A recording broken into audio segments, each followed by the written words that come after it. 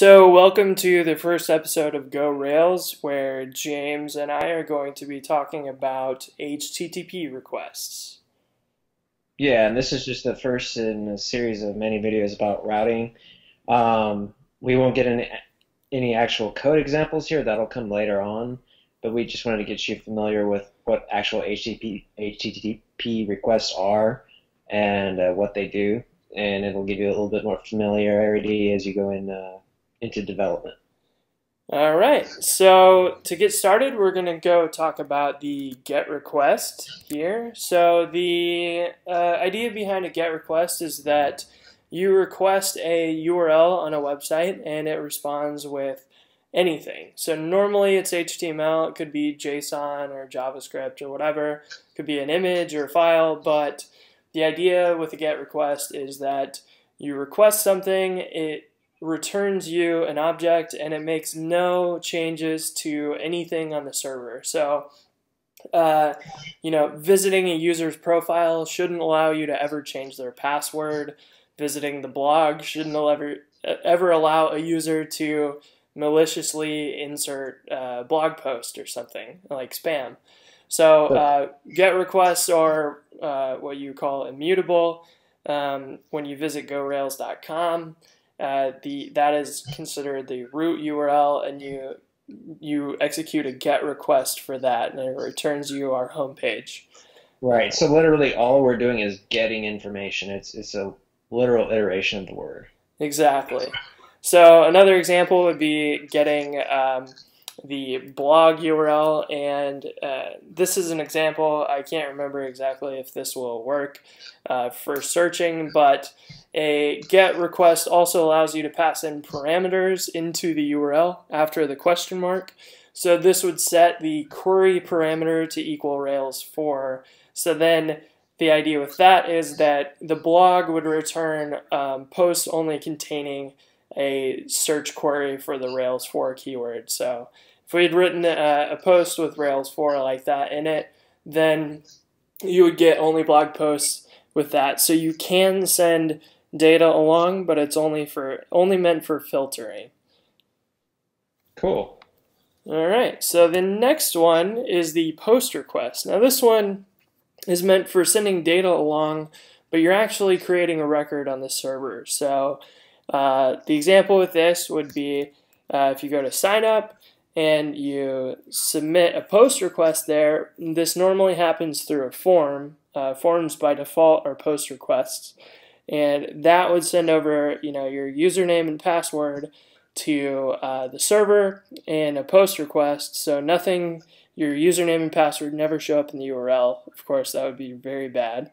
And it would create a record on the database. So post request is meant for creating records on the server.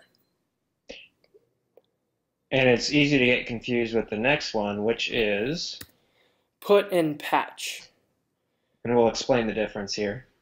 So a put and patch are pretty much the same, and we'll get into the details of their differences quickly, but say after you've created your account on our website, you want to go change your password. So you might have a URL like this that allows you to, if you get the gorails.com/password/new URL, the website would return a form with a GET request, but if you submit that form, it would be a put request or a patch to update your user account. So the record already exists, and that's why we're not using a post request, but we're submitting data, so we need to modify the record, and that is what a put or a patch does. Right, and it should be noted that patch is new to Rails 4, and there is a difference between the two. Yeah, so patch is meant for modifying a single or a single record with a couple of attributes. So you may change the password. You don't need to change the whole record. So only the password sent over, and you tell it, hey, I want to modify this record. Put is more meant for modifying the whole record, so you'd send over all of the details and modify the whole thing. And that doesn't really happen very often. So that's why patch was created, so that you're not it's more semantic. So you're not sending over the whole thing most of the time, and you're not sort of hacking the put HTTP request to do what patch really does. And finally, our drum roll. I couldn't even do a good drum roll, never mind.